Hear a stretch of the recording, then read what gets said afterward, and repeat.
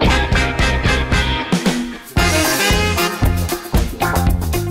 fans of Rhiannon Nolan books. I want to tell you about my new book, Marriage is Murder, the Door County Special. And I'm going to read a few excerpts from it so you can kind of see what it's like. And if you want to buy it, it's on Amazon under Kathy Buchan, B-U-C-H-E-N, Marriage is Murder, the Door County Special. What would Audrey do? That is a good question. Recently, I found myself asking, what would my unflappable idol, Audrey Hepburn, do in the middle of a wedding day murder? Would she run, or would she stay and solve the case with her imperturbable cool firmly intact?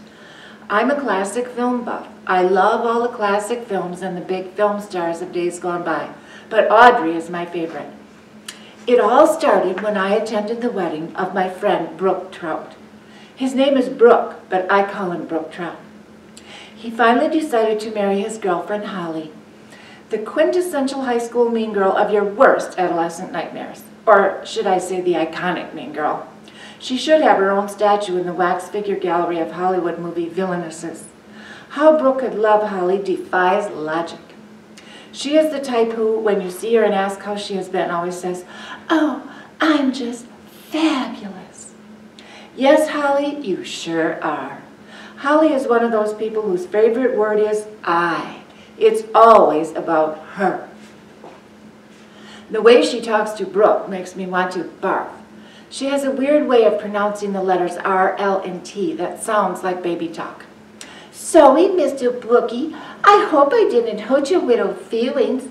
Little old me and little old you are going for a little drinky poo. Brookie Poo and Howie Poo is going for a little drinky poo." Major eye roll. Oh, you crazy rabbit. Honestly, she sounds just like that. Sorry, but it makes me feel like boufing up my lunch. I read once long ago that Mary Queen of Scots talked that way, especially to men, and that it was a part of her charm. Every time she talked to a man, she appeared to be talking baby talk. Was it a minor speech defect, or was it feigned?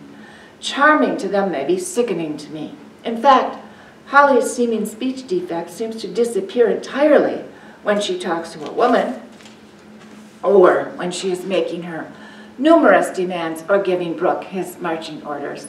Leave it to her. Men salivate over Holly like Pavlov's dog at the sound of the bell. Why they do is a complete mystery to me. Her looks are all fake, and she has the personality of a rabid wolverine. The birds stop singing when she walks by.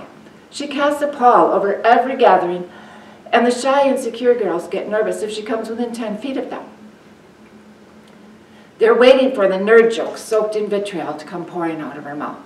There have been times when I wished that I had a roll of duct tape I could paste over her lips. My friend Krystal, the punk rocker formerly known as Constance, who has been my best friend since we were 15, suffered social media humiliation and body shaming at Holly's hands throughout high school and college. Holly and her coterie of pals treated everyone that way, but Krystal was singled out for special attention. Krystal has glowing dark chocolate eyes, long, shiny straight black hair, and gorgeous smooth creamy brown skin. She has a beautiful figure, which is somewhat zaptic, like the movie stars of the 50s, so she buys her clothes in the big and tall section.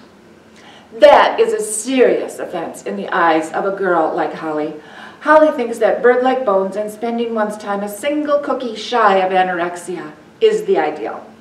She loves to persecute any other woman who doesn't meet her specifications of beauty, which means about to disappear into thin air. That was how Holly spent high school and college.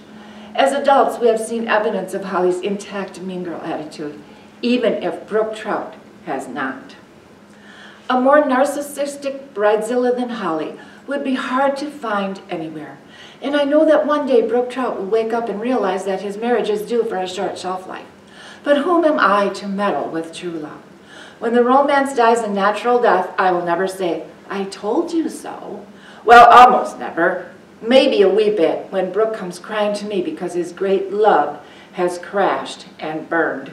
At any rate, my best friend Krystal, the punk rocker formerly known as Constance, and I, Tabby Nolan, otherwise known as Tabby, found ourselves attending Brook's wedding on the huge Door County estate of Brook's rich Uncle Brian.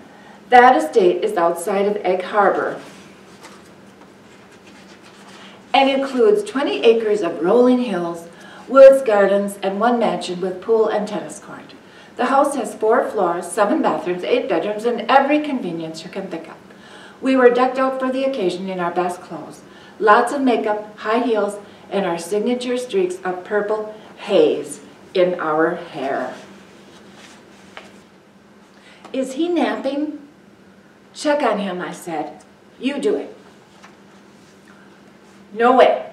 Tough tacos. I'm not doing it, said Krystal. You do it. I gave her a deeply exasperated sigh. Then I pulled the newspaper off Rex's face, checked his breathing and his pulse. Again, I felt the cold clamminess of his skin. I'm noticing the cyanosis of the lunula, I said. The what? Of the what? Said Krystal. Krystal, think, you're a nurse. I'm seeing a blue tinge at the base of the fingernail near the cuticle. You know what that means. Some type of poison, just as we suspected, said Krystal. Is he dead for sure? I mean, beyond the shadow of a doubt. I think I like him better as a corpse than I liked him alive. He has the same personality, but he looks much nicer this way. He's deader than a doornail, I said. Deader than a dodo bird. And then I watched Krystal faint straight away onto the plush Aubusson carpet. Don't faint, I yelled. She ignored me.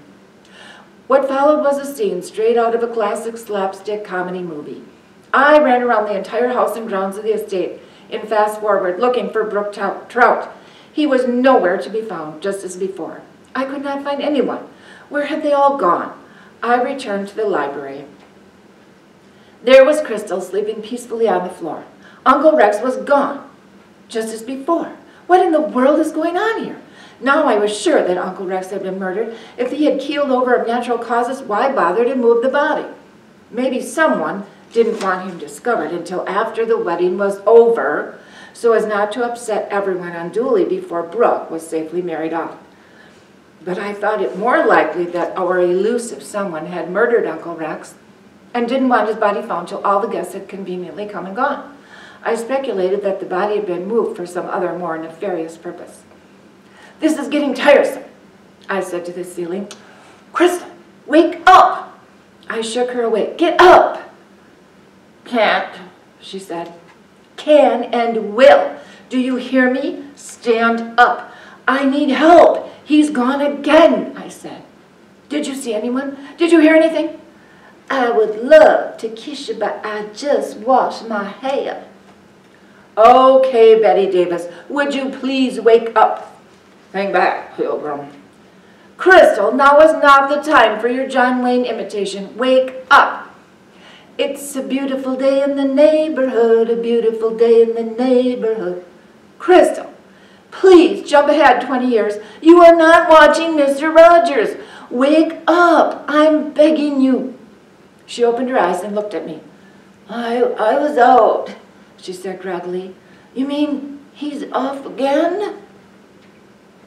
Someone has definitely moved that body, I said. I would love to know who moved him. For a dead man, he sure gets around, said Krystal and closed her eyes. Hashtag who killed Uncle Rex. Now, at this point, Holly has just given Brook a big black eye when he says that he doesn't really love her and he doesn't want to marry her and he really loves Tabby. So this is a little excerpt of what happens. Someone put a glass of champagne in Brook's hand. Everyone cheered and raised their glasses as Brook held his left hand to his face and raised a glass with his right. I'll drink to that, he said. Krystal and I grabbed glasses of champagne. After what I've been through so far today, I am going to enjoy this, I said, and took a big drink. Punk rock nurses prevail over evil. We rock. You said it, Tabby, said Krystal. The world is our crab, or is that our lobster? I think you mean the world is our oyster, I said. Right, that too. Whatever, if it's not those flipping red smelt, or is that sardines? Herrings, I said. Whatever, this sure has turned out to be one hell of a wedding, said Krystal, and downed her champagne in one gulp. Brook looked around with his good eye. This sure does hurt. Does anyone have a Kleenex? Does anyone have some Advil? Hey, does anyone have some ice? Jason, his brother, picked up the ice bucket off the bar that was set up in the wedding tent and dumped it over Brook's head. "There you go, brother," said Jason. "Is that enough ice for you?" Hashtag all because of a little kitty. Thank you for listening to the excerpts, and you can read more of Marriage's Murder at your library or get it on Amazon. Thank you.